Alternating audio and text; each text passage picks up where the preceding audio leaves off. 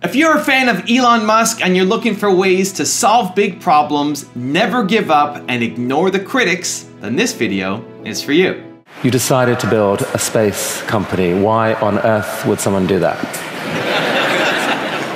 Got that question a lot, that's true. If that fourth launch hadn't worked, that would have been it. We would have not had the resources to mount a fifth. You couldn't have gone on at that point. Yes, death would have been, I think, inevitable. When critics say you can't do this, your answer to them is... We've done it. What's up, Believe Nation? It's Evan. My one word is believe, and I believe in you. I believe you have an amazing gift inside you that I want to see explode out into the world. I started the Mentor Me series to try to hang around people who've done a lot more than us, and by spending a little bit more time with them, hopefully some of their beliefs, their mindsets, their way of thinking seeps into us to help us become the best version of ourselves. So today we're going to learn from one of the best, Elon Musk, and his amazing journey. Mentor me, Elon.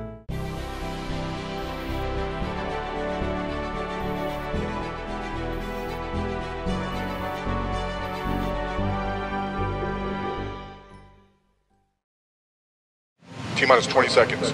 Stage 2 tanks pressing for flight. Flight computer has control of the vehicle. Do we see anything on the sensors? That's a problem. No, right now. Nothing. I'll say go for launch. T-minus 10, 9, 8, 7, 6, 5, 4, 3, 2, 1.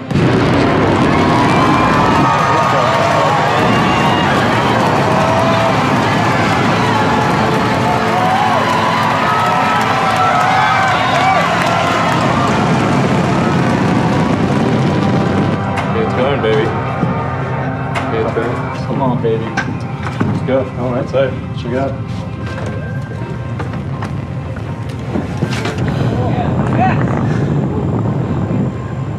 Come on.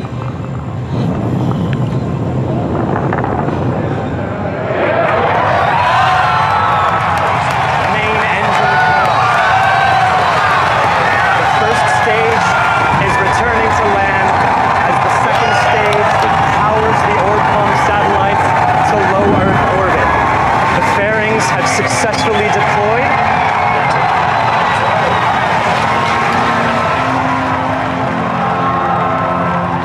The first stage will soon begin a series of 3 burns to head back towards Cape Canaveral. Okay, where's the... Okay, this is bad. Potentially bad.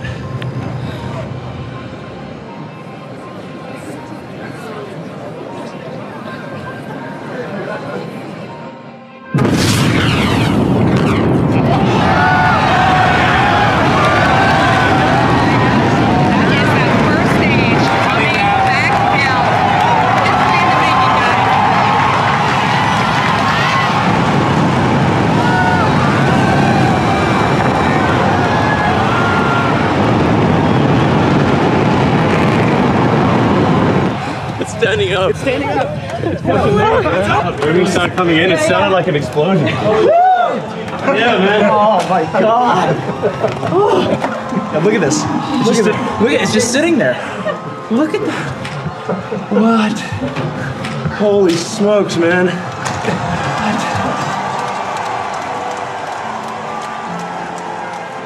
It's kind of amazing that this window of opportunity is open for life to go beyond Earth. And we just don't know how long that window is going to be open. But the thing that gets me most fired up is that creating a self-sustaining civilization on Mars, it would be the greatest adventure ever in human history. It would be so exciting to wake up in the morning and think that that's what's happening. All right, kicking us off, rule number 1, aim to solve big problems. You'd made some money from the sale of PayPal. You decided to build a space company. Why on earth would someone do that? Got that question a lot, that's true. People would say, did you hear the joke about the guy who made a small fortune in the space industry, and he, obviously started with a large one as the punchline. And so I tell people, well, I was trying to figure out the fastest way to turn a large fortune into a small one. And they'd look at me like, oh, is he serious? And strangely, you were. Well, what happened? It was a close call. I mean, things almost didn't work out. We came very close to failure, but we managed to get through that point in 2008. The goal of SpaceX is to try to advance rocket technology, and in particular to try to crack a problem that I think is vital for humanity to become a spacefaring civilization, which is to have a rapidly and fully reusable rocket. Would humanity become a spacefaring civilization? So that was a dream of yours in a way from a young age, or like you dreamed of Mars and beyond? I did build rockets when I was a kid, but I didn't think I'd be involved in this. It was really more from the standpoint of what are the things that need to happen in order for the future to be an exciting and inspiring one. And I really think there's a fundamental difference if you sort of look into the future between a humanity that is a spacefaring civilization that's out there exploring the stars on multiple planets. And I think that's really exciting. And compared with one where we are forever confined to Earth until at some eventual extinction event. Musk decided that the only way to get an affordable rocket was to build it himself. And he started SpaceX. The odds of me coming into the rocket business, not knowing anything about rockets, not having ever built anything, I mean, I would have to be insane if I thought the odds were in my favor. Why even begin? When something is important enough, you do it even if the odds are not in your favor. How much of your personal fortune have you poured into this? $100 million. $100 million into something that you did not believe would work at the beginning. Yes. Next up at number 2 is learn your craft. How did you get the expertise to be the chief technology officer of a rocket ship company? I do have a physics background. That's helpful as a foundation. And then I read a lot of books and talked to a lot of smart people. You're self-taught? Yeah. Well, self-taught, yes, meaning I don't have an aerospace degree. So how did you go about acquiring the knowledge? Well, like I said, I read a lot of books, talked to a lot of people, and have a great team. Moving on to number 3 is never give up. 4 years after starting, SpaceX rolled out its first rocket, an unmanned booster called the Falcon 1. Falcon has cleared the tower. But the first 3 test flights failed to reach orbit. We are hearing from the Launch Control Center that there has been an anomaly on the vehicle. When you had that third failure in a row, did you think, I need to pack this in? Never. Why not? I don't ever give up. I mean, I'd have to be dead or completely incapacitated. It turned out that the third failure was caused by a 2-second glitch in the timing. 8 weeks later, Musk bet the company on another flight. We have liftoff. And this time around, everything worked. Perfect.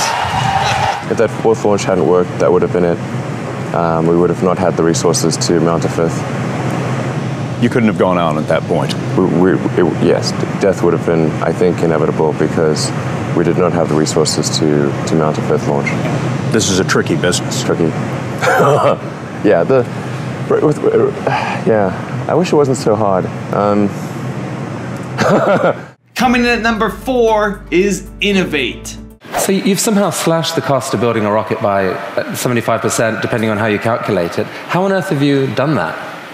NASA has been doing this for years. How have you done this? Well, we've made significant advances in the technology of the airframe, the engines, the electronics, and the launch operation. I mean, there's a long list of innovations that we've come up with there that are a little difficult to communicate in this talk, but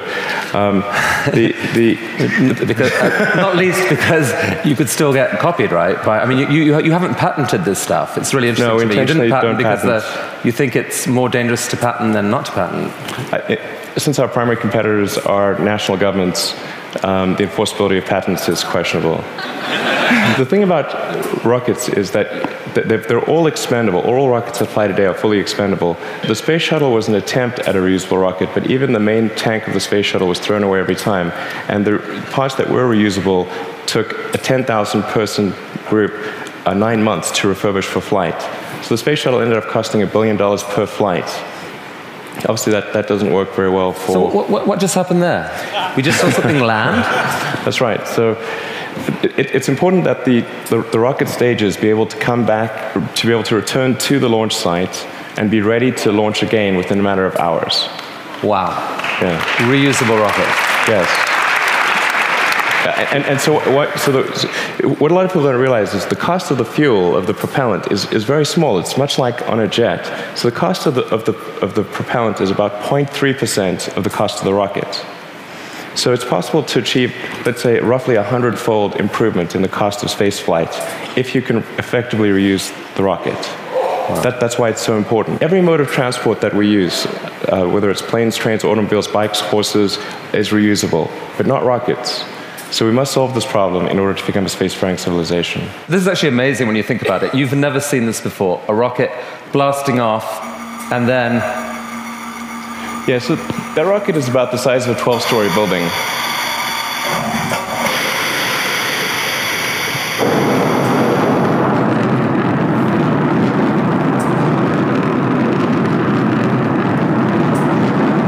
So now it's hovering at about 40 meters, and it's constantly adjusting the angle of the pitch and yaw of the main engine and maintaining roll with cold gas thrusters.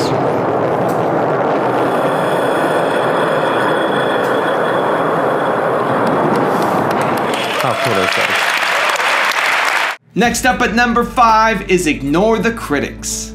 There are people who've been in the rocketry business for decades who say about you that you don't know what you don't know. Well, I suppose that's true of anyone. How can anyone know what they don't know? But when critics say you can't do this, your answer to them is... We've done it. He's done it in partnership with NASA, which has given SpaceX technical advice and a contract worth up to $1.6 billion, mostly for 12 cargo flights to the space station. But SpaceX's lack of experience bothers some NASA legends like Apollo astronauts Neil Armstrong and Gene Cernan. They've testified to Congress that the Obama administration's drive to commercialize space could compromise safety and eventually cost the taxpayers. Now is the time to overrule this administration's pledge to mediocrity. You know, there are American heroes who don't like this idea. Neil Armstrong, Gene Cernan have both testified against commercial spaceflight and the way that you're developing it, and I wonder what you think of that. I was very sad to see that, because those guys are, those guys are heroes of mine, so it's really tough. You know, I wish they would come and visit and see the hardware that we're doing here. And I think that would change their mind. They inspired you to do this, didn't they? Yes. And to see them casting stones in your direction. It's difficult. Did you expect them to cheer you on? Certainly hoping they would. What are you trying to prove to them?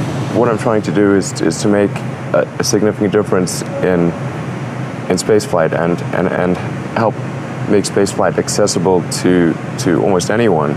And I would hope for as much support in that direction as we can receive. And finally, number 6 is create history. That's not a typo. Although it is aspirational. So we've already started building the system. The tooling for the main tanks has been ordered. The facility is being built. We will start construction of the first ship around the second quarter of next year, so in about 6 to 9 months, we should start building the first ship. I feel fairly confident that we can complete the ship and be ready for a launch in about 5 years. 5 years seems like a long time to me.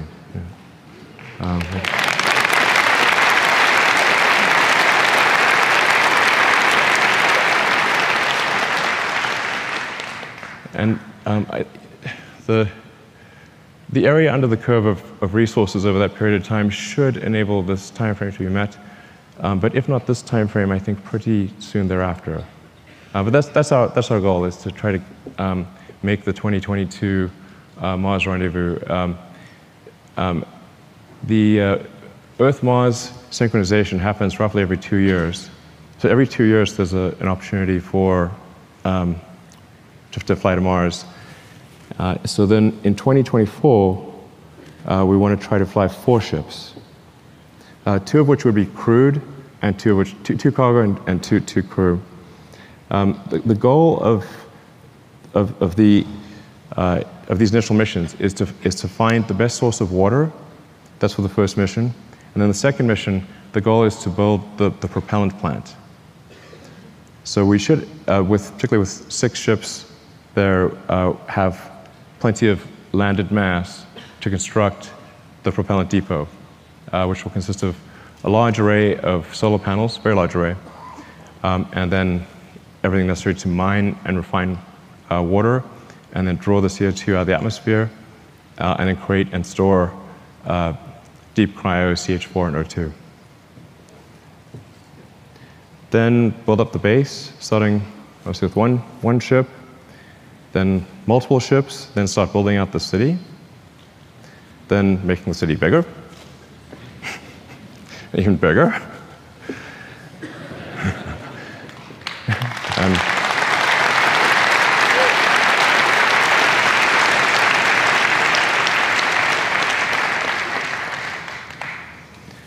And over time, terraforming Mars and making it really a nice place to be.